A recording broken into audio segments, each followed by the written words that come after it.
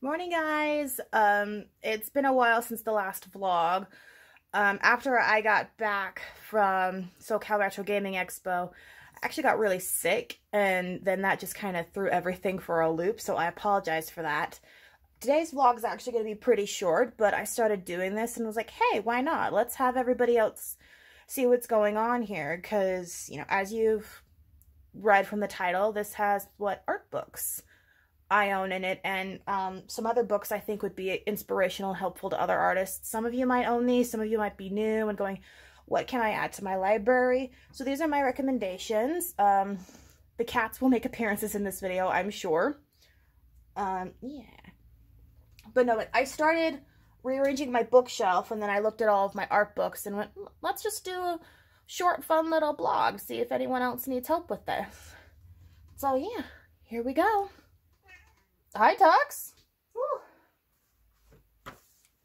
The bookshelf I have, I believe, is the Finby bookshelf from IKEA. It's not in red anymore. Now it's only in black. But yeah, red's my favorite color, so when I saw this, I had to get it. Right. You are not helping. Okay. So that mess can stay there. Those are books that I don't know what I'm doing with yet. Ow. Head twinge. It's been one of those days. Alright, let's just... Excuse you. Oh boy. I tell you what, with art books, you're really gonna get your workout. Oh, that's where that went. Ouchies. Like, have so much stuff. All the dust that's flying around. Apologize for the mess. Oh my god, that one's heavy. Alright. Where's my dust cloth? Where's my dust cloth? Oh, buried. Ah, it's so cute. It's all Halloween-y. Oh.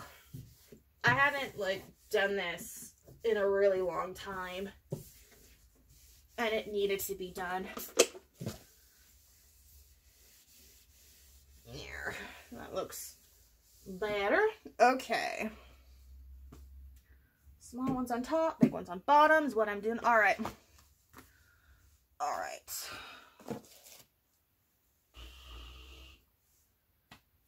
I have no system. But, okay, here we go. Big book. Ah, yes. 50 greatest cartoons.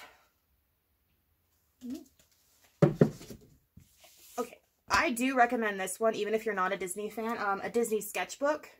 This has just all kinds of, like, fun sketches from the various animated films. It's really nice to see the processes, so I do recommend that one.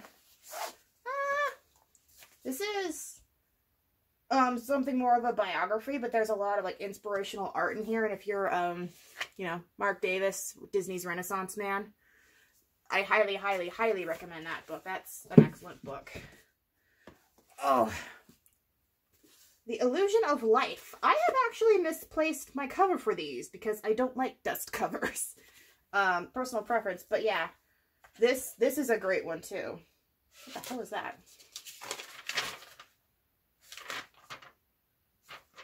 I apparently have an old math assignment in there. That's random. Ah, the Imagineering Workbook. Yeah. Obviously, my Disney fandom's showing. Ah, yes. And I do have The Art of Frozen, because it is a lovely book. Come here, you.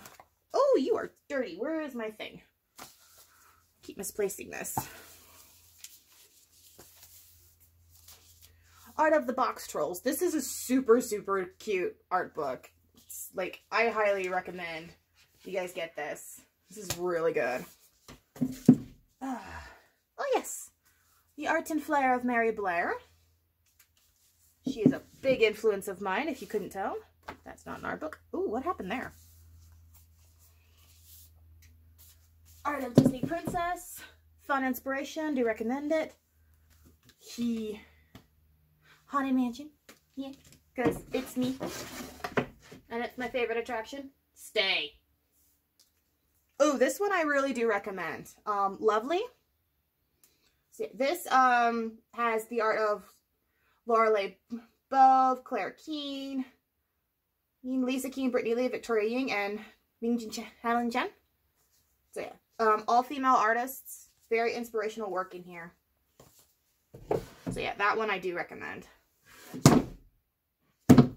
Goodness. Okay then. That's everything on that side. Oh no, that's not everything on that side. These two behemoths. What?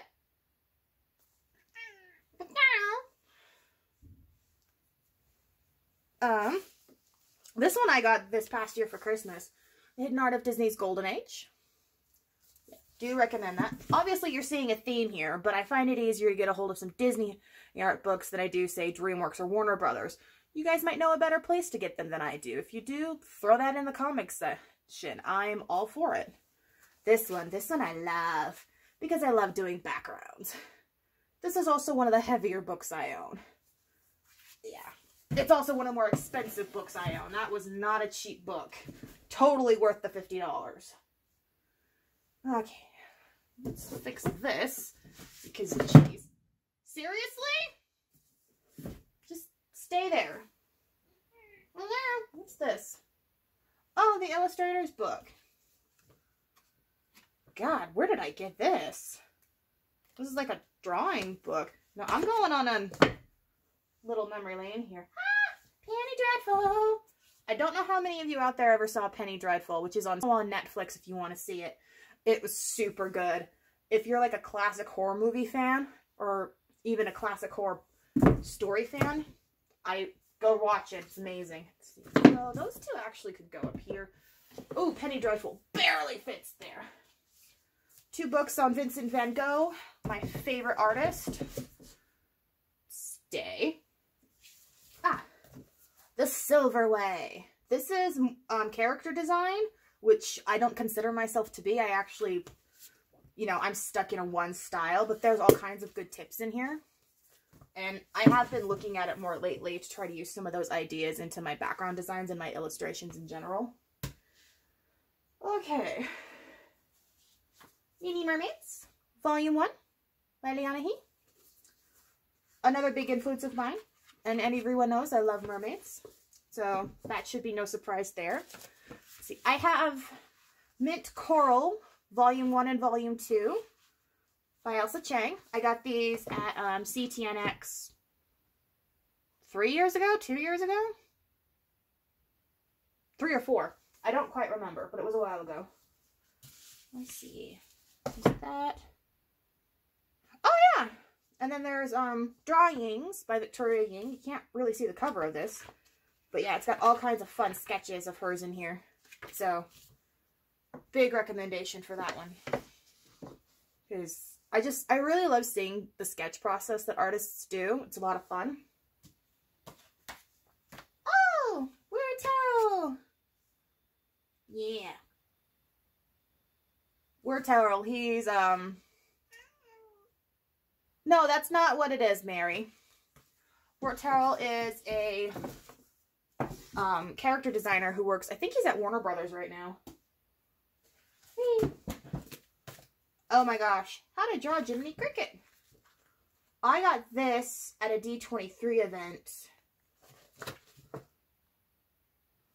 couple years ago, I want to say. But yeah, that's actually got a lot of good animation stuff in it. So animators, those can stay there. Oh, this one's heavy. What's bookmarked? Oh, some hands. Oh, I don't need that in there anymore. Yeah, anytime you can get books like this, hopefully the sun's not glaring on it too much, for drawing like heads or hands, get it. Those are some really hard things to draw, because they're weird shapes. Vilippu! So yeah, if you're in art school, this is probably, you know, one of the first things you're recommended, the Vilippu drawing manual. And, you know, it's actually, I found it to be really helpful when I was starting out, and I still go to it every now and then. Let's see. Dynamic Anatomy. If you want to learn how to, like, draw muscles muscles really well, and sometimes muscles on top of muscles. That's the book for you. 100 Tuesday Tips. This is by Grizz and Norm, if anyone follows them. They did this book a few years ago. Like all the tips that they recommend for various things. Oh my god, when did that get so dirty? The other thing here, I'm finding books that are just absolutely filthy. How'd that happen? Anywho. So this is volume 1 of Drawn to Life, which is obviously drawing advice for movement, for sketches, you know, gesture and weight. I haven't looked in this in forever. So go back through that. Will that fit up there? It will fit up there. It will. Hooray! Stay. Us, my Sailor Moon book. What have we got here? The Art of Nan Thomas. Got this fun little book here. Books even like this, I do recommend you get because they're fun for inspiration. I'll fit up there. No, it is too tall. Nope, don't do it. Get it! Ah! Freaking gravity. Whew. The Great American Pinup. Just get it. Just do it. This book is one of my more heavy books. Oh god. Art Deco. This is almost more of a lecture book, I'd say, but it's fascinating to see it, and there's just, I mean, look at that. Look how pretty that is. I love Art Deco, so this has helped me a lot try to figure that design aspect out more. Oh, damn, that book is heavy. Just stick. Can you all just, like, stay put? Is this really my last one? Yeah, this is really my last one out of the books that I've unpacked. I have a few others, but they're still in a box somewhere. They're mostly going to deal with anime and manga. The Art of Dragons and Mythical Beasts. I don't remember buying this. Did I buy this? No, this was a gift. I think my mom gave me this. Yeah, mom gave me this. So, yeah. These books are even useful, I think, especially if you're just starting out.